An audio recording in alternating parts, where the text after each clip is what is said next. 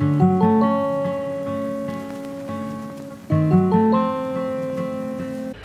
guys, and welcome back to my channel. For those of you who do not know, my name is Peyton. This is my little corner of the internet, Peyton Elizabeth. And I am currently on my third week. Really, is it only third? Yeah, my third week of dental school. I go to the University of Nebraska Medical Center, and I have absolutely loved it so far. But I know how stressful it is to get into dental school, so I figured since it's interview season and hopefully a lot of you have been getting your invites to interviews, I would share my top 5 tips to rock your interview. Also, I'm sorry, my cat loves to come stand on my tripod, so if you see it wiggling, that is what it is. It is Gomer Jr. being a goober. But basically, I am going to share my top 5 tips to really kind of set yourself apart in the interview process, because they're going to be seeing a lot of faces in the course of the next few months, and the best way to succeed in getting an acceptance is to really impress them with your interview. I will say some schools are different. I know that some people have said that there are certain schools where the interview is kind of just a formality and it doesn't really matter.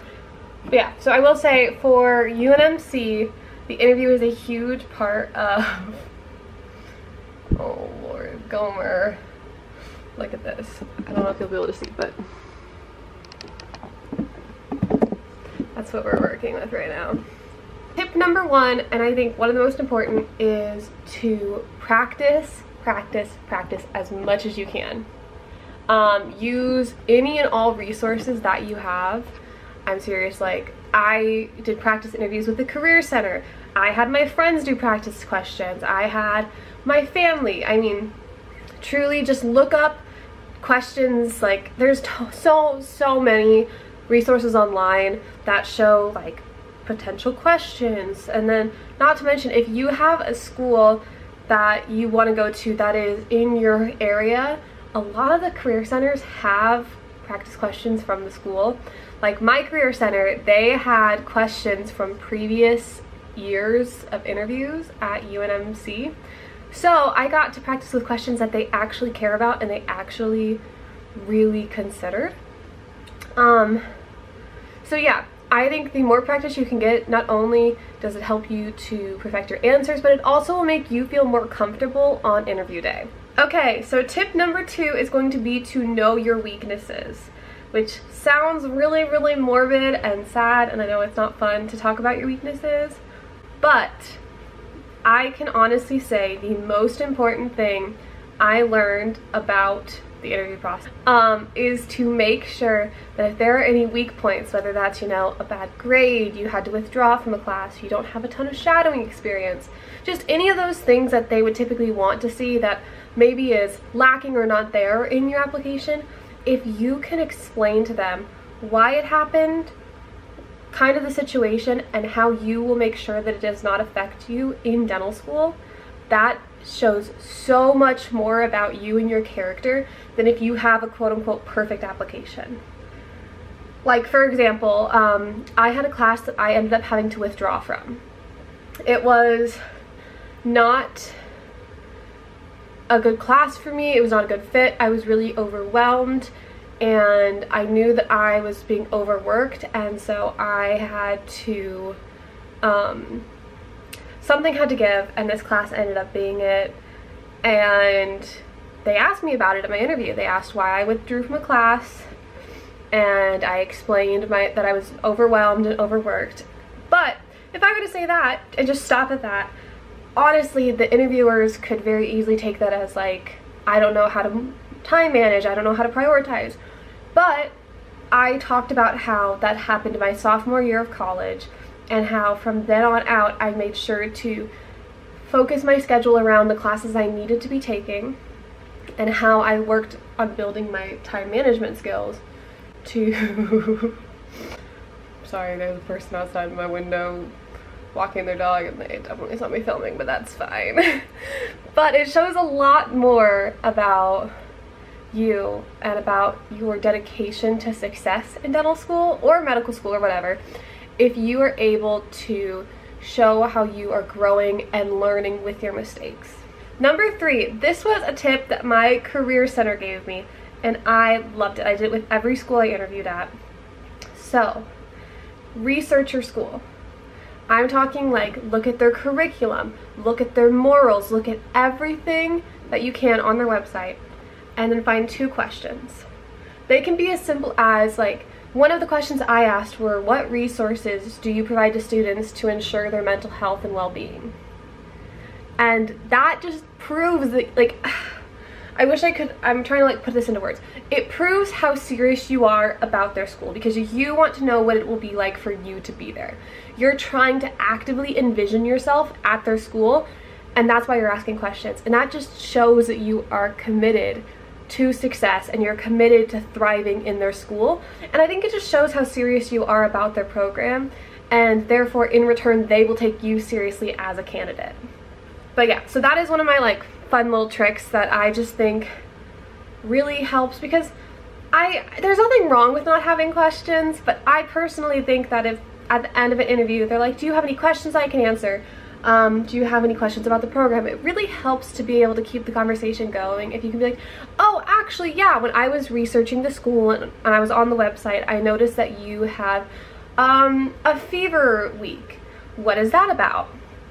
And they can say, oh, well, that's something that ASDA puts on to welcome new students, and so it has a lot of fun get to know you activities so you can interact with upperclassmen and interact within your class. Well, so then me as an interviewee, it shows that they really are thinking about incoming students, and then as the interviewer, it shows them that you were envisioning yourself on campus in the fall. Number 4 is working on annotation and not trailing off at the end of sentences. This is something I struggled with, and a lot of people struggle with. You start talking, answering a question, and then you realize you don't really know where you're going or how you're going to end the answer, and you kind of just trail off at the end. It just doesn't exude confidence. You want to have good, clear answers. You don't want to be answering a question and be talking and talking and talking in circles and then realize you don't really have anywhere that you're going and just kind of trail off at the end and be like, yeah, like you want your interviewers to know this is your answer, this is when it ends, they can move on to the next question or ask follow-ups. So that is the biggest thing, just work on how you say what you're saying, because that's almost as important as what you're saying. The final tip, which is kind of one of my like classic tips, I know, but just be yourself. The most important thing in this process is that you find a school that is well suited for you. I know that it kind of can be to a point where you just want to fit into whatever school will take you and you want to just be the student that they want to see, but it is so important that you find a school that fits you well and is going to allow you to succeed, because honestly, I'm on week 3 of dental school. I have 4 quizzes this week, I have 3 exams next week, and it's not even a month in. And I'm so overwhelmed, I'm so stressed, but I am in a school that is so well suited for me that it's worth it. And if you're at a school that you don't like, if you're in a city that you don't like, if you are forcing yourself to fit into a bubble because of what other people think or what I envisioned as a perfect school, I'm gonna be honest, UNMC, it's not a school a lot of people know about. I mean, people know about it in the Midwest, but it's not like NYU or it's not Harvard Dental School or something like that. But it is so perfect for me, and it's so perfect because it fits all of my values. It's a small class size. The instructors are so passionate about teaching you, and that's something that I valued so much going into this process. And it's what helped me decide on the school that I was choosing. So I just think the most important thing is to be yourself so they're seeing the authentic you, and to be very honest with yourself about what your values are. It's about being really honest with yourself so that you can set yourself up for success next year. Okay guys, that is everything. That is my pieces of advice, my tips and tricks on how to succeed in dental school interviews. I know they're scary, but I believe in you guys. You can do this. If I got here, you can get here.